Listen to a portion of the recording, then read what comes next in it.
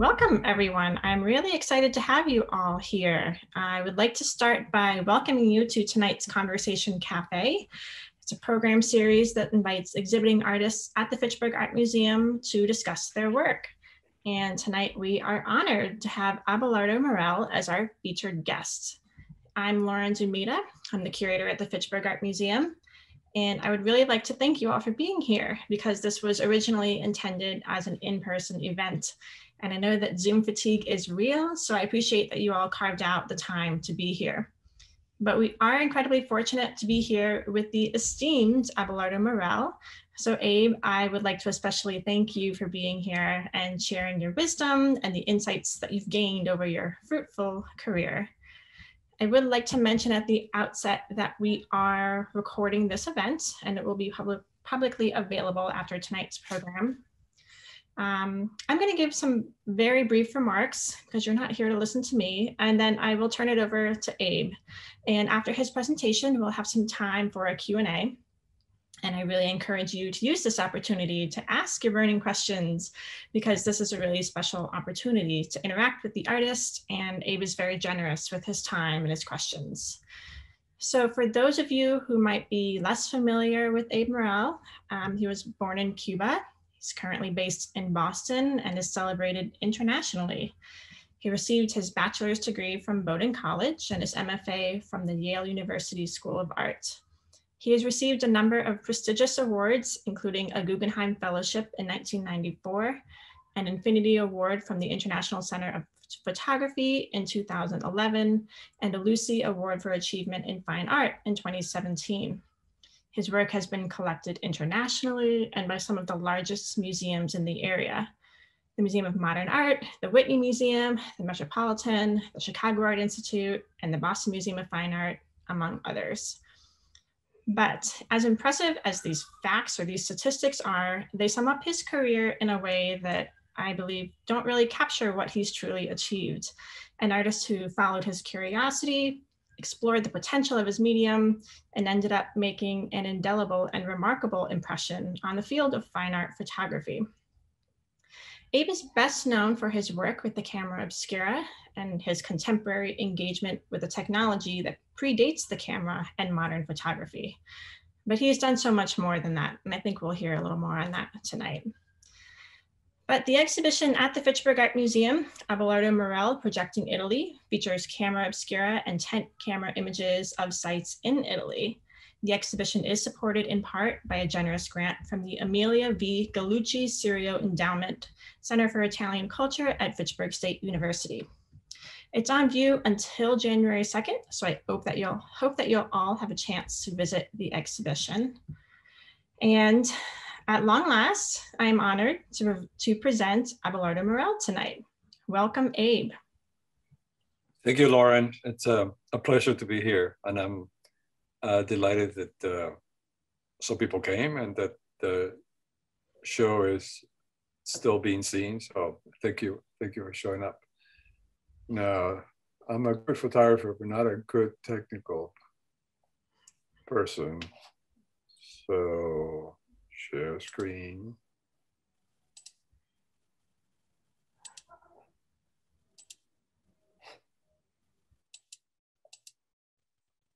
All right, can you see that? Okay, so I'm going to go back a little bit in history, in physics, to show some of the paths that I've taken to get a lot of my work done. After our son Brady was born in '86, I made a lot of children's pictures, but I began to think about optics not in sophisticated ways, but very rudimentary optics, like by glasses, what happens underwater with light bending, or how a glass of wine can become a kind of a very crude lens, a lens nonetheless. So these fascinations with optics, everyday optics, began to sort of inform other ideas about optics by, and this is not a very good picture per se, but it's the experiments I was doing in 1990, 91 with a lens and then my hand being seen through it, just primitive, but fun.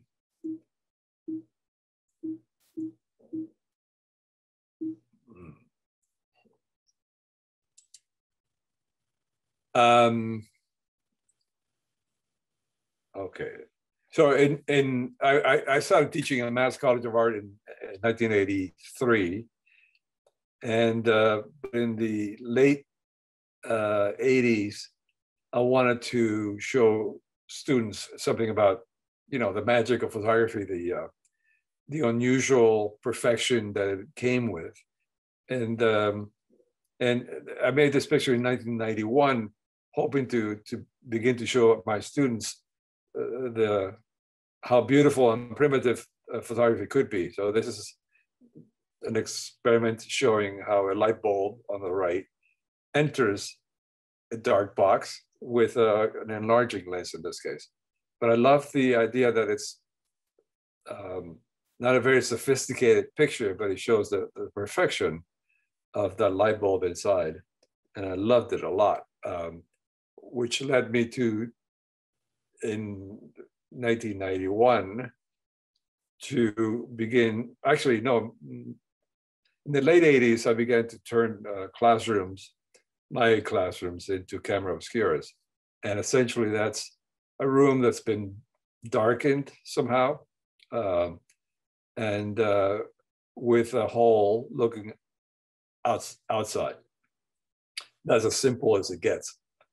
And for some reason, the physics and the optics of creation led to those circumstances to allow whatever is happening outside to be formed as an image inside.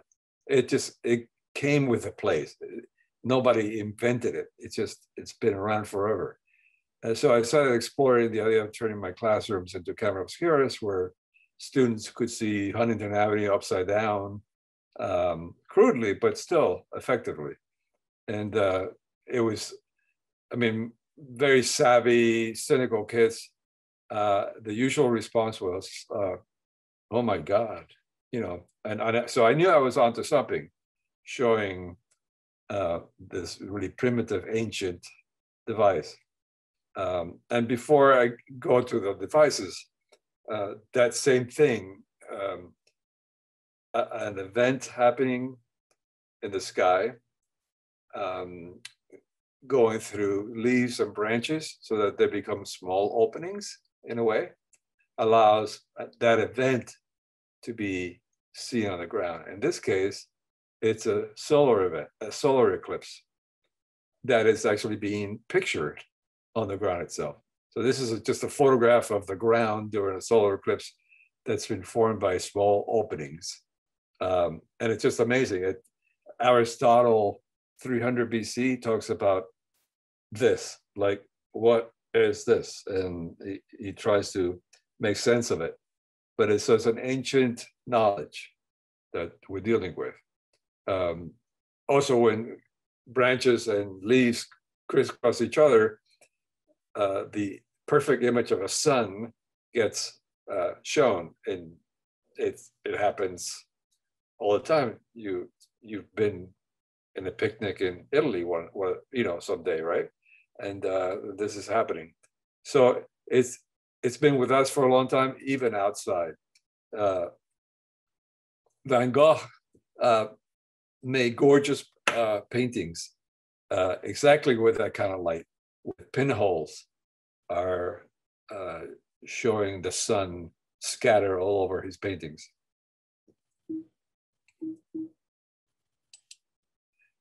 In 1991, I began to try to make a picture of a camera obscura, and it took a couple months to figure out the techniques.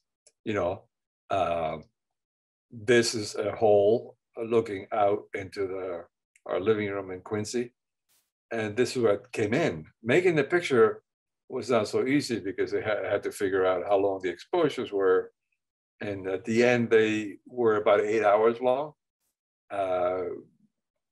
Film is very slow. And so this is the first one I made. And as far as, I mean, I know no one had made a picture like this before. I mean, pinhole cameras existed, but the idea of photographing the event of a camera obscura in a room happened in 1991.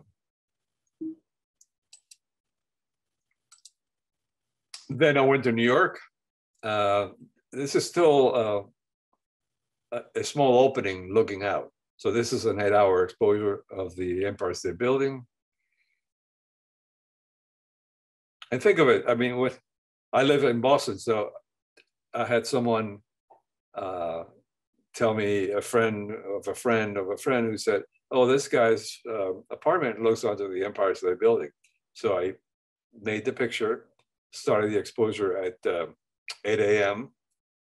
I was finished by 4. I came back into the room, stopped the camera, packed up, put the sheet, one sheet of film in a box, took Amtrak back to Boston, got home pretty late, and went to my darkroom. I developed the sheet of film, and it came out.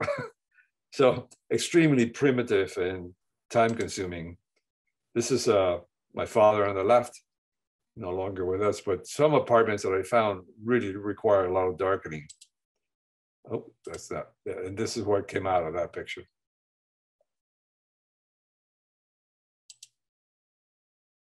This is where Fox Talbot basically invented photography. So this is his Abbey. Some Italian pictures, because the show that I'm in right now is really Italian works. Umbria, outside of Florence. Now, I have to tell you that many technical developments have occurred from 1991 to later. One of the things I wanted to do was have the pictures be sharper. So I investigated ways into having special lenses be made for me, that instead of a hole, it would replace the hole and would project a lot more sharp images. And then I also found a way to turn the images right side up through optics. So, and color, of course. So lots of changes happened. And not all the pictures are right side up, because sometimes it looks better upside down. Like in Rome or Venice.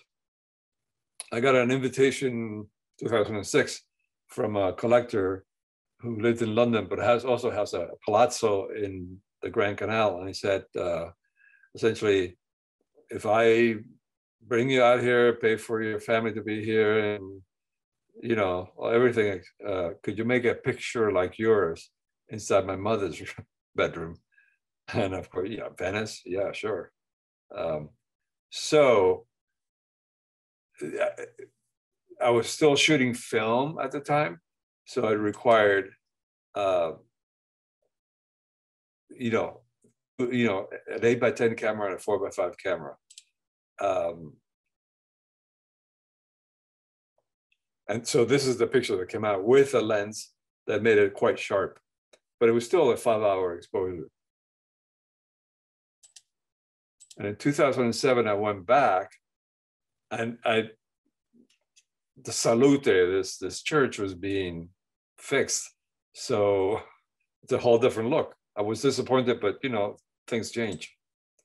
And while in Venice, and this is a Canaletto painting, my host said, you know, I know someone who lives in that office. And he was actually talking to me while pointing to a Canaletto painting.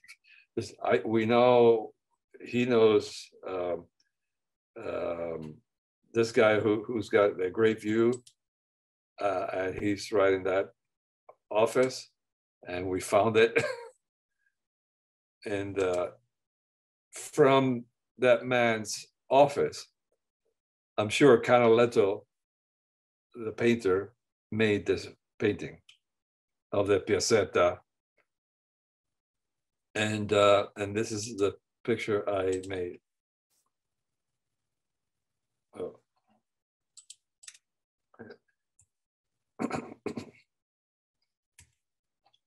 So that's my photograph. It's still film, but a kind of an amazing kind of feel of an area that was just crowded with thousands and thousands of tourists, eerily deserted. This is also in Venice, and right side up, with the Grand Canal in blue there. And we're also seeing houses across the canal. This woman, who is Colombian, decorated her whole palazzo with Colombian jungle themes, which, you know, who needs surrealism when this stuff is in front of you? And I just love the mix up of surfaces and ideas and meanings. In a later stage, someone asked me to make some pictures like mine, the camera obscura pictures, in Texas, in the desert in Texas. And I said, well, I need a room, and there are no rooms in the desert. So I thought about inventing, through this earlier rendition of an artist using a kind of a tent with a periscope that allowed people to see whatever was nearby, projected right on his pad. It was a way to draw the world before photography. It was known, a lot of people were doing it. Some people still think that it was done much earlier, but anyway, so I thought about this, and then I investigated ways to make my own portable camera obscura. And this is a simple schematic, but the idea is that a tripod holding a periscope sticks out at the top, looks at something in the landscape, and that image gets projected right on the ground. So while I'm inside with my assistant, we could see the trees on the surface of the ground. And what's interesting, though, is that surfaces change. It could be sandy, muddy, concrete, leafy. So every situation has its own patina. And then I made a picture of that. This is an early, I think one of the early ones we did in the desert. And this is my assistant, CJ Heiliger, who is actually quite an accomplished photographer now. But it was hard work. So once the thing was set up, I was looking at a particular site here in the desert, and this is the picture that came out. So we're seeing the marriage of the dry ground, desert ground, with an image of nearby mountains. And this combination of densities, I loved. It was like, oh, this is like a new thing, you know, and it's real. It's not some Photoshop bullshit. This is not mine. William Henry Jackson, the photographer who photographed one of the early discoveries of in Yellowstone of the geyser, All Faithful. I wanted to do a picture of this, so I got permission from the park rangers and set up my tent to capture that moment. And this is the image. And I just love the idea that, you know, there are a billion pictures of that geyser, but somehow through this device, this roundabout way of looking at something with this device shows you a kind of a different reality and a new reality. It makes you sort of appreciate the thing. This is in Maine, just April. There's still some ice and dead grass, but the result, it was quite painterly. And at this point, I'm not using film. I've begun to use a digital camera, digital back, which can make the exposures from 8 hours to 1 minute, 2 minutes. So in this case, a moment in time, like shadows and light shapes, are captured fairly fast. Grand Canyon. This is an homage to Ansel Adams Cathedral.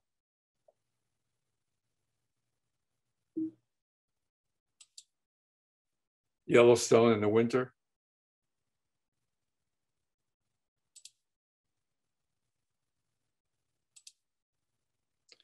Total change here. This is in Florence.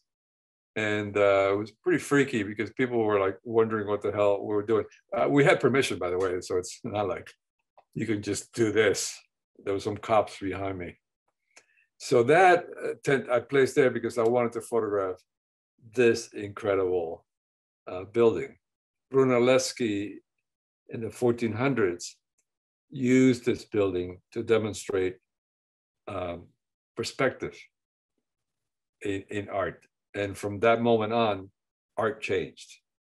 Things were now being pictured with the space that we're used to seeing now, that things, perspective, changing the distance of things, the look of things. But so I wanted to make this picture in homage to Brunelleschi and to talk about an optical moment. I took my tent to Monet's garden in Giverny. This is my assistant, Matt. And all that was available for me to put my tent on were this pebbly roadways and passages. So Monet's garden with this tent camera became impressionistic, became a kind of Monet painting itself. This is what you could, inside the tent, Matt and I would look at it and see that woman, farmer, doing stuff, or see that wheelbarrow at 6 in the morning. But think about it. If Monet had come out of his house, I would have said, "You want to see one of your paintings on the ground?" And it's truly what's happening here. It's quite naturally made, but in some ways so transforming. This is more in Monet's garden, and then other parts of France, in Normandy, where he painted. This is a picture of in his garden, of a farmer, a gardener, sorry. He stood there for the 2 minutes that we were required to make the picture. And the patina and the surface, shimmering surface moments that this thing allows remind me so much of painting. I mean, this is a Corot painting. If I've never seen one, it's just it as where photography meets painting through a very interesting dark space. This is a painting actually by Monet that's at the MFA in Boston. And a friend, a guide who was helping us at the time, we didn't know how to find it. We said, "Oh no, I think I know the spot," and we drove around for a while on the coast of Normandy and set up my tent. And so this is my picture of it, which was pretty much the same view that he had. I also went to England because I'm a big fan of Constable, the painter. This is one of his most famous paintings, the Hay Wain. So we drove to the area where he made a lot of his paintings, and I wanted to look for this area. So, and specifically that part of the painting and that part. And this is my picture of the Hay Wain.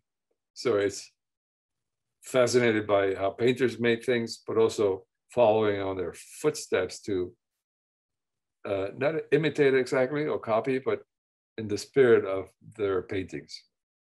So this is a photograph, my photograph. Another Constable.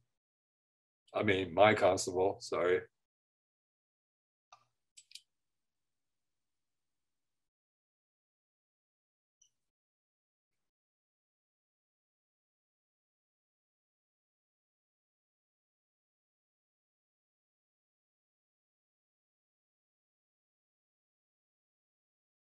Going to Italy now. So this is from Florence, 2017.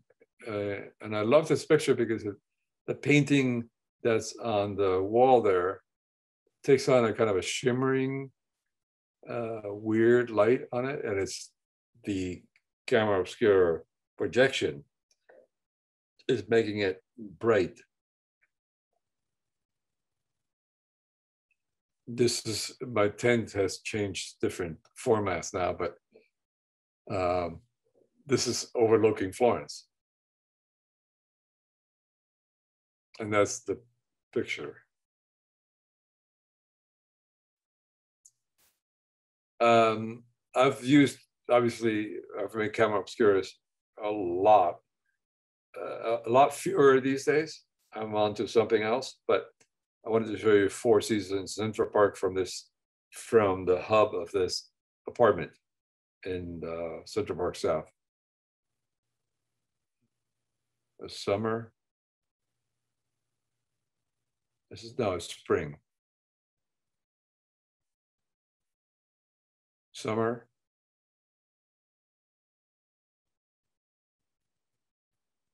Fall. I don't know how to say the next one.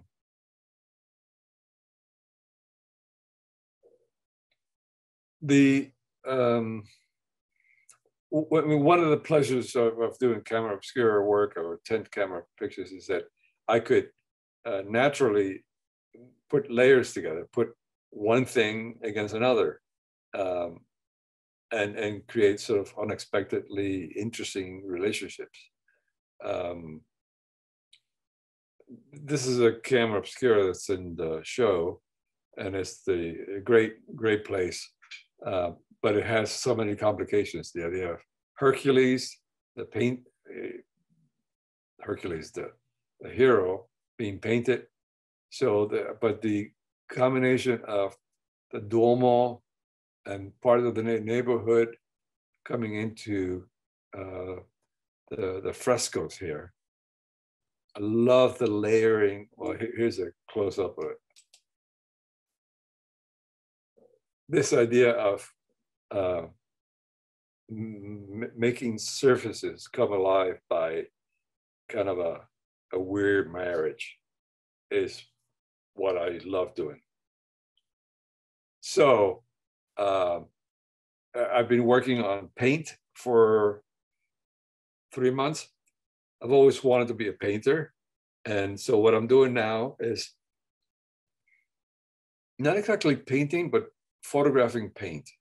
So I'm doing, I'm putting paint on surfaces, lighting them very intensely from the side, photographing them with a strobe so that the wetness of the paint is still there, things that a real painting can never have.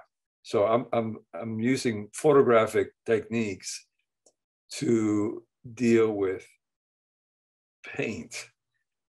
I'm not going to call myself a painter. I'm too shy about that, but it's like the hybrid of the two things. So I'll show you 2 or 3 new ones.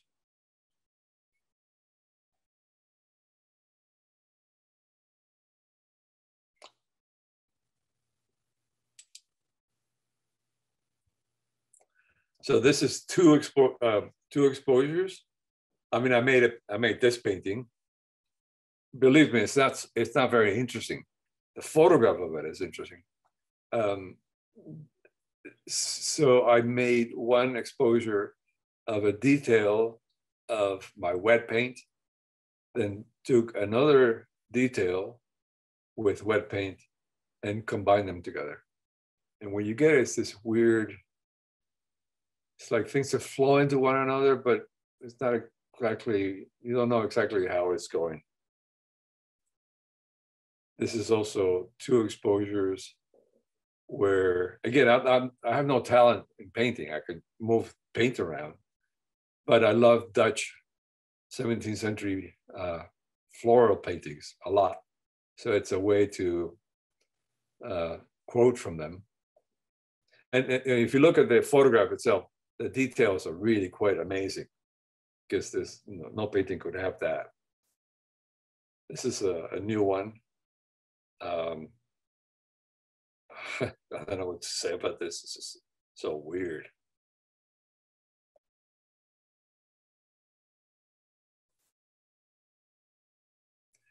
Two exposures, one image basically going horizontally, then I turn it 90 degrees, so the image is going vertically. I didn't do anything to each one.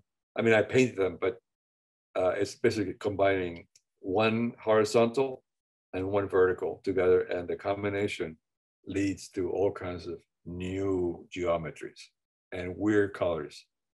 You know, when a green, when a yellow and a red get together, you get some oranges, and these are unexpectedly interesting to me. This is, I made that this morning. In some ways, it's sort of like the idea of, I love the idea of stage design a lot. It's like for an opera that hasn't quite yet been performed. Thank you so much.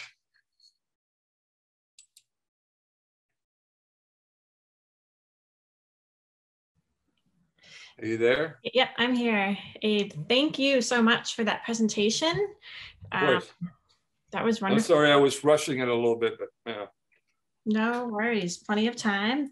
I think it's really fascinating how you sort of traced how you have always kind of created these painterly effects with your photographs, and now you're creating paintings with your photographs. So yeah, I know. It's really neat how you kind of pushing the boundaries of, you know, what is a photograph and what is a painting, and you're combining them in a really interesting way. So yeah, and there are a lot of different, I mean, the photographic is the lighting itself, and sometimes freezing moments where the paint is actually moving. So it's not, it can ever be a final painting. And also details that could be enlarged into other things. Also, I have a camera that can amazingly describe the surface. So there are all kinds of photographic aspects to coming up with something that looks like paint. So, okay. Fascinating. Okay, so I would like to open it up to questions. You are welcome to type your questions into the chat. If you look on the bottom of your screen under reactions, there's an option on there to raise your hand, and that will kind of pop you up to the forefront, and we can sort of make sure we maintain some order that way.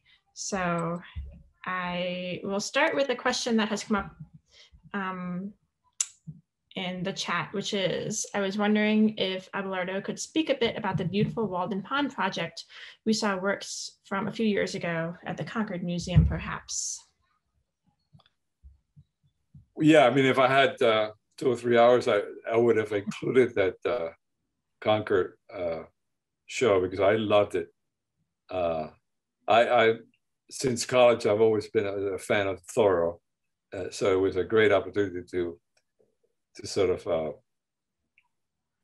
come up, try to make pictures with his philosophy, which is really an amazing, the way he amazingly distilled the world into true things. So I loved it. And that project also has some camera obscuras, but some making landscapes out of a number of exposures. It was, again, the way I like to invent, but I was very fortunate that they asked me, because Thoreau is just, one of the great American heroes. He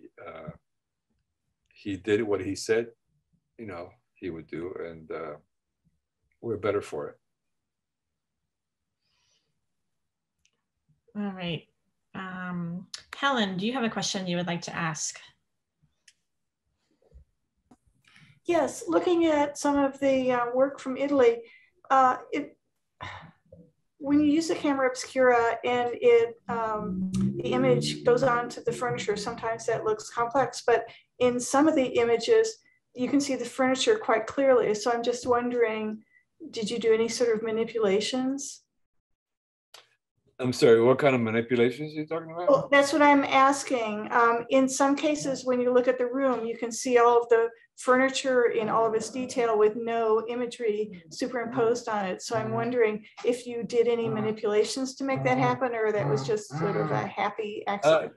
No, happy accident. I mean, when I'm making a camera obscura, I'm in the room with my assistant, and we're seeing the Duomo inside the room. I mean, this is what my eyes see and what the camera sees. So we're basically taking a picture of this real event. And sometimes where the furniture picks up a detail or two, or if I don't like it, I'll just move the damn chair. But sometimes there are accidents you don't notice until later, but there are no manipulations. I mean, it's not like someone a long time ago, and I was giving a talk about this, and she said, well, it seems like a lot of work. Why don't you just take a slide projector and project whatever the hell you want on the walls and just take a picture of that? And I was like, I almost fainted. It's like, that would be fucking boring.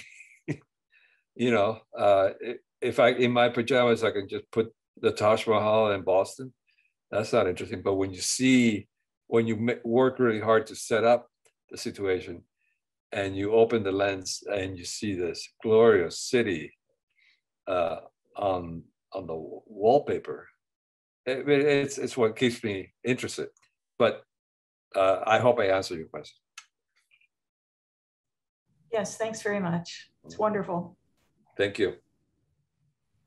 Okay, we have a question from Carter. Hi, first off, thank you so much for talking tonight. I've been a fan of your work for quite some time, so I really appreciate that.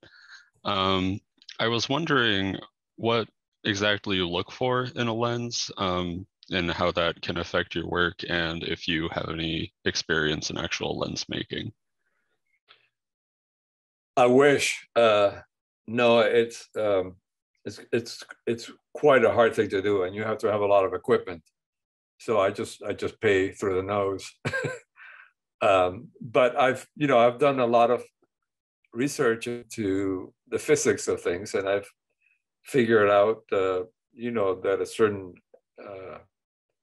power in a lens can focus an image 12 feet away, and so on. So you can get 25 feet, 30, 5, 6. I have about a dozen of these lenses that have had ground, so that the image is fairly sharp on the wall, and it's helped me a lot. I mean, one of the things that has also transformed the work is from film to a digital back. With film, the exposures were 5 to 8 hours long. So all the skies and all the light in the landscape remained fairly dull, because over so many hours, you don't get a moment in light. with my digital camera, I can do an exposure in 2 or 3 minutes. So the sense of a moment, a cloud passing by, or even some people standing by shows up. And I love that, the capturing of, like impressionism, a moment in time, and it makes a difference. Thank you. Mm-hmm.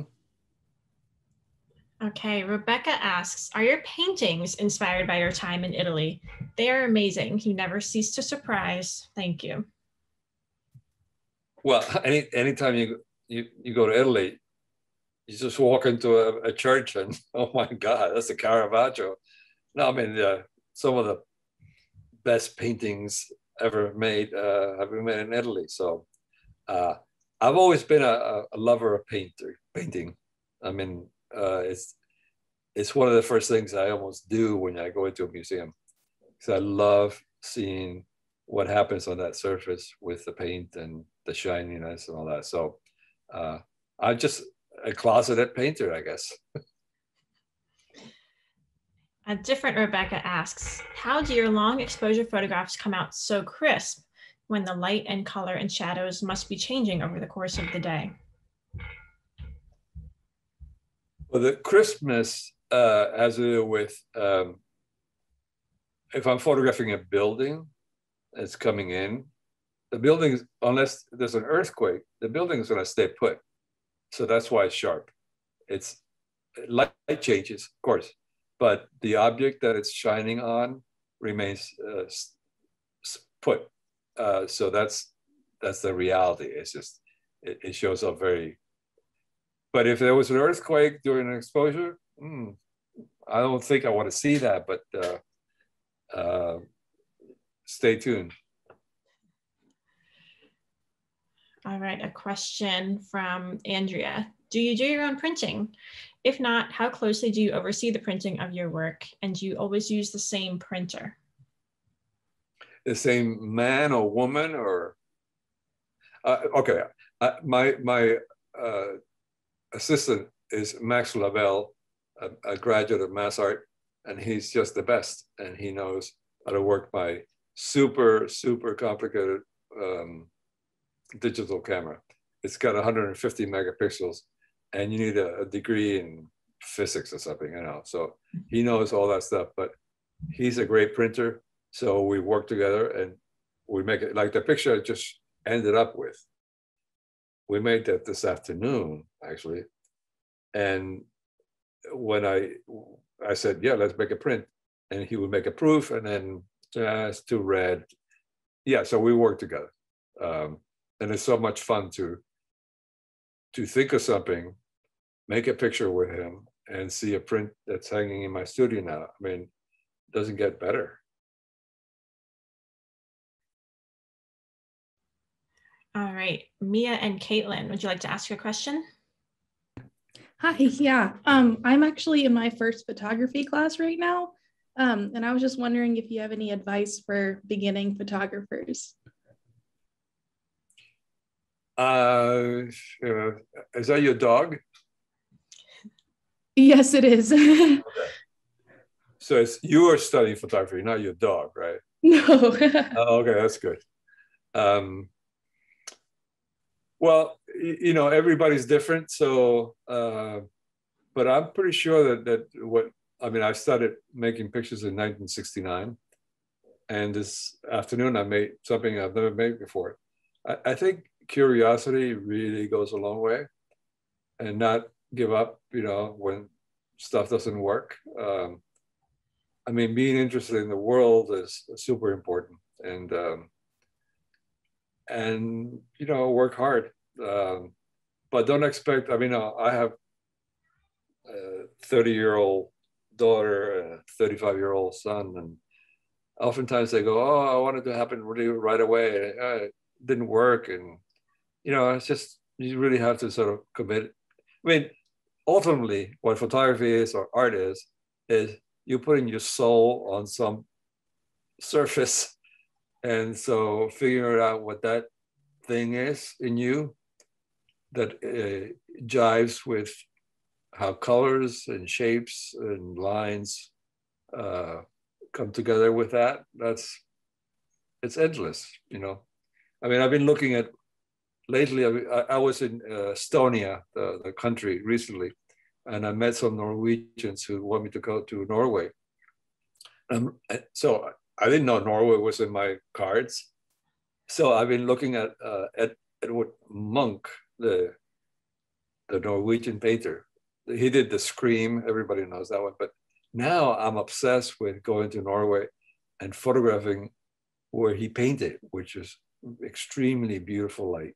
So, you know, suddenly my brain is like going really fast because I'm like, shit, I have to go to Norway. Not for a while, but so, and also don't try to be too professional, you know, or let people tell you what you should be. I mean, kind of breaking the rules once in a while really does help bring back some of those old memories of being a kid or something. So I don't know. I'm not sure that's helpful, but keep it up. Thank you. Mm-hmm. Wise words, I think. All right, lots more questions. Cindy would like to know what kind of reactions you have gotten from passerby when you have been using the tent camera. Oh, well, the one in Yellowstone with Old Faithful, some of the tourists would come by and say, I didn't know you could camp here. I was like, okay, no. Or in Florence near the baptistry, people thought we were selling something. Like in Florence, there's all people selling, you know, fake Gucci bags or something. They thought we were selling something inside. And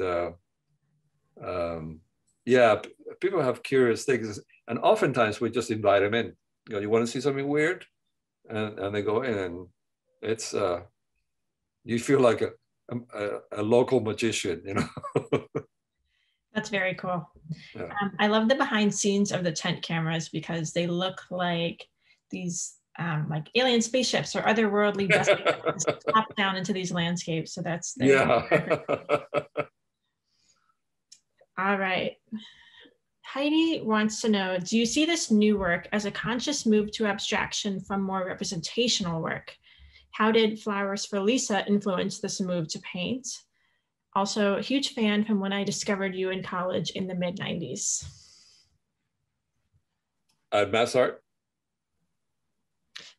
This person is a huge fan when she discovered you in college, but she would like to know whether your new work with painting is abstraction.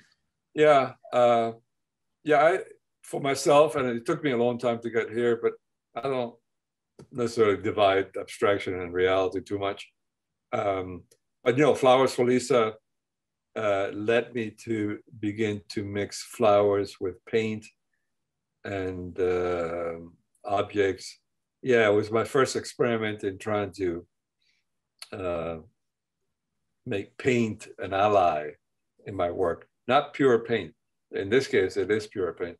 But yeah, it helped a lot to peek in, you know, to take chances and put some paint in and not be killed, you know. But it helped a lot. Abstractions, I mean, I love abstract paintings a lot. I mean, they're just so important to me. I mean, they're hugely important to me. When I was young in New York City, I go to MoMA all the time, and those abstract expressionist paintings really kill me, because you would see the paint itself, you know, almost dripping, that sense of performance on the canvas is still part of me. And sort of related, somebody wants to know, is Van Gogh an inspiration? Because the last image seemed like it could be the corner of Van Gogh's bedroom. Oh, that's a nice idea. No, Van Gogh is extremely important to me.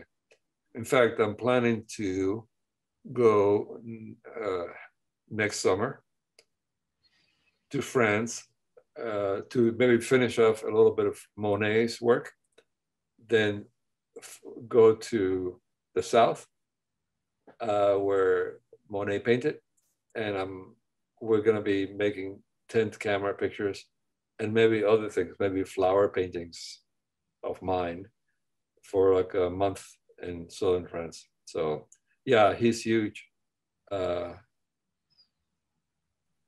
Yeah, because in some ways I like the model. He was never successful, but he really just had that soul that I was talking about. He just needed to do it. So yeah, there'll be a month of this town or the city where he killed himself. It's near Paris. Then Arles, and we're in the sanatorium. So I'm trying to work with the Amsterdam Museum, the Van Gogh Museum now, to see if I can get into what the sanatorium. Yes, so right on, Van Gogh, huge. Great. Rachel would like to know, are there any projects that you started on but then abandoned because you weren't satisfied with the result? Not recently, no. I mean, in the mid-90s, I had this dumb idea.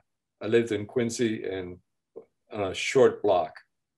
My idea, which I think is brilliant, was that I would photograph every house on that short block.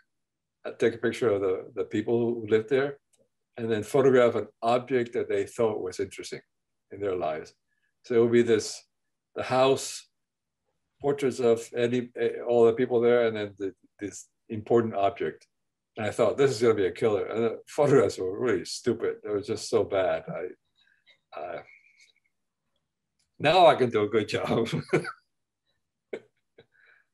On the flip side, have you had any photo accidents that ended up being a work of art? Yeah, I mean, I've had things solarized in the darkroom, negatives solarized that are quite beautiful. Yeah.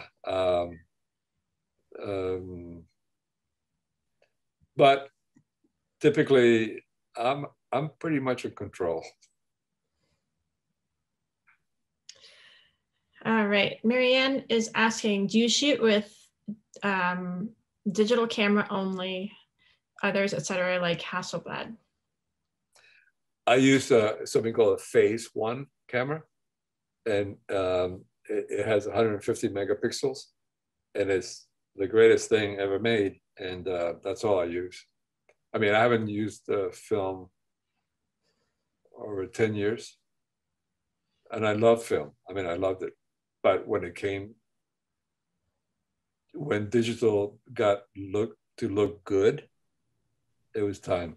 The early period in digital prints photography was quite bad. I mean, they're awful looking things, but things have really caught up. So the digital will help. Thank you for that. Sure. The digital helps for the sharpness of it. It really can do what the other cameras can't do.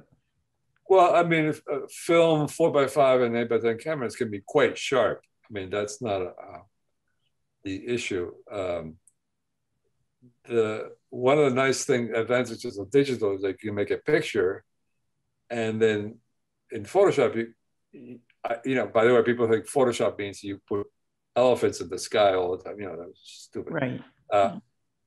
With Photoshop, we can actually say burn that part, but with more contrast. You know, I mean, impossible thing with film. You can never do that. So you can be very controlled over the quality of details in the picture, which, I mean, I made beautiful black and white prints for a long time. I mean, a long time, and I was really good at it. But lately I've done new versions of some of those black and white negatives with digital, and they're the best prints I've ever made. They're just because I can control it. So anyway, and there's also that camera. I mean, I could have bought a very expensive BMW, but decided to buy a camera instead. Thank you. You're welcome. Tom is wondering if there's a connection between your tent camera images, tent pinholes, and the pictorialist movement in photography. Yeah, I would say I'm not a huge fan of the pictorialists, but I have been looking at some of Steichen's landscape pictures, and they're really quite beautiful. So that's beginning to creep in, you know, the looking at that work. What I found problematic is a lot of that. I mean, they wanted to be painters. They wanted to say, no, we're better than photographers, you know. So oftentimes it's sentimental and artificial, but some great ones have been made, and they're, I mean, Steichen is just my favorite. He's just incredibly astute with just how to mix color and atmosphere and light. I mean, they remind me of Munch a little bit. Wonderful. Are there any other questions? We've been doing rapid fire questions at you. I think everybody. Come on, ask something hard. Helen. Yeah. Yeah. So I was wondering, you've done so many different things and so creatively. I'm just wondering, has there ever been a period of time in your life when you somehow just didn't feel the creativity, or just ran into a wall, or somehow nothing came to mind? And if so, how did you work out of that? Yeah, there was a period of my life in the 80s where I think I was quite depressed, and you know, things were not coming in, and I remember just not wanting to photograph so much. What made me come out of it was our first son was born in 86. And I thought, okay, I wasn't being recognized. I'm not so good anymore. And so I had better grants, and, you know, the typical shit. But playing with him and playing with toys and just taking my time with the light inside the house really brought me out, because it set me up to you know, just accept normal grace, you know, just looking at a bottle of milk was as interesting as photographing the Grand Canyon, you know. So that helped a lot emotionally. I'm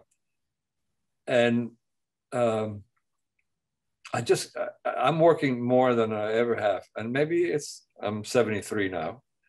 And maybe some of it is like, shit, what if tomorrow I can't do it anymore? I want to make a lot.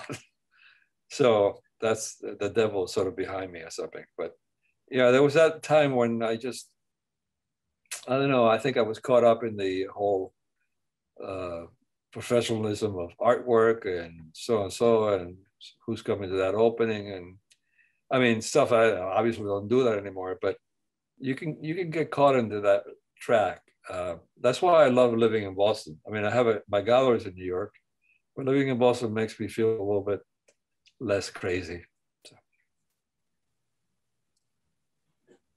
So Tom, who asked about pictorialism, wanted to follow up saying that he agreed about both the pictorialist movement, not great, and Steichen, who is great.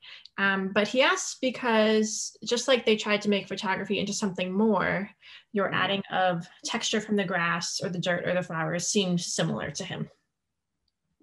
Oh, I see. Yeah, I just see the extension of the camera obscura into the grass or whatever just suggests a kind of evolution of photography. It's, who says that photography has to be with a sheet of film in the camera or something, you know?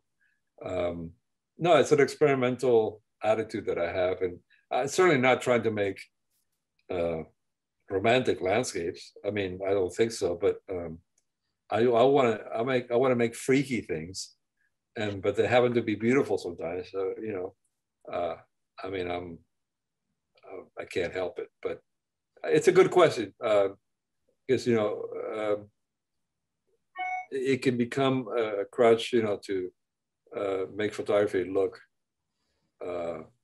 so different than that it's left what photography is. Yeah, so it's still important. All right, Heidi wants to know if there's any ideas about what Norway might bring. Well, they have those summers that last forever, you know, all day long. Fjords, where Munch painted. Okay, the light is just kind of amazing. So I want to try to photograph it at night, and just it's interesting. This Cuban born in with a lot of sun and happiness, and you know, like dancing and stuff. Munch, he's not really a fun guy that we think he is. He was really a dark guy, but maybe age is making me look at funny light like that, you know, just dark clouds coming in, and I'm just not questioning it. You know, I am going to France, and then I'm going to Italy, then I'm going to Norway, and I met the Norwegian ambassador to Estonia. She invited us to a party, and she said, "You must come to Norway, and we will set you up and take you to Munch's house and take you to the northernmost place in Norway, which is by the polar circle, where light is 24 hours a day." So, wow. Who can say no to that? Exactly. Yeah, so Norway. I'd love to travel with you. So take me on your next trip. Okay, will do. Give me a grant. All right, Cindy would like to know, are your children following in your footsteps and pursuing a career in photography? No, my son Brady, he's quite a good painter. I mean, he was doing that when he was 12. And incredible drawings and paintings, and I mean, really good. And I certainly could not paint back then. So but now he writes scripts for films. And my daughter works at Condé Nast doing video. So, you know, but the last thing you want to tell your children is like, be like me, you know. Wow. They take the opposite route. Sounds like they're both in finding their creativity in other ways. Yeah. And it's fun because they talk to me about my art. It's interesting. And I think that they're being honest. They're saying, this is really good. So I still got it. By the way, I want to have a show of this painting work at the New Bedford, the UMass, what's that campus called? Dartmouth? What is it? Dartmouth. Yeah. My next door neighbor, Anthony Fisher, who's a painter, very good painter, and I are going to have a show. And at first I was going to do photographs, and now it's all paintings. So it's all paintings. Yeah, I know. Very daring. I'm going to be run out of town, and that's going to be sometime in February, but it's going to be big images, maybe 12 to 15 paintings, and or photographs of paint, as I like to call it. So yeah, it's going to be interesting. I'm walking around now because in photography it's all very clean, with trousers and shirts that are full of paint. So I now feel like Jackson Pollock. You're a painter now. I'm a painter now. I got my certificate. Any other questions? Well, that might be the end of the line. Well, thank you. I mean, I like questions because it's a way to kind of think about stuff. And but I do appreciate, you know, the effort that people make, and I appreciate your fine work behind the show, and I mean, you've been a real trooper. Very indebted to you. As a closing comment, Andrea says, "This was great. Thank you. Such a privilege to get the preview of your new work. Can't wait to see them. And the show at FAM is wonderful." Thank you, Andrea. "Every exhibition we've seen of your work has been a revelation." So, yes. If we were in person, I think we'd all do a round of applause at this point. But Abe, I would like to thank you so, so much for, again, giving us your time, giving us a peek inside your brain, answering all of these questions. It has been an absolute pleasure. I hope everybody comes out to FAM and sees the show if you haven't already, up through early January, as I mentioned. And otherwise, thank you so much. And I hope everyone has a great night.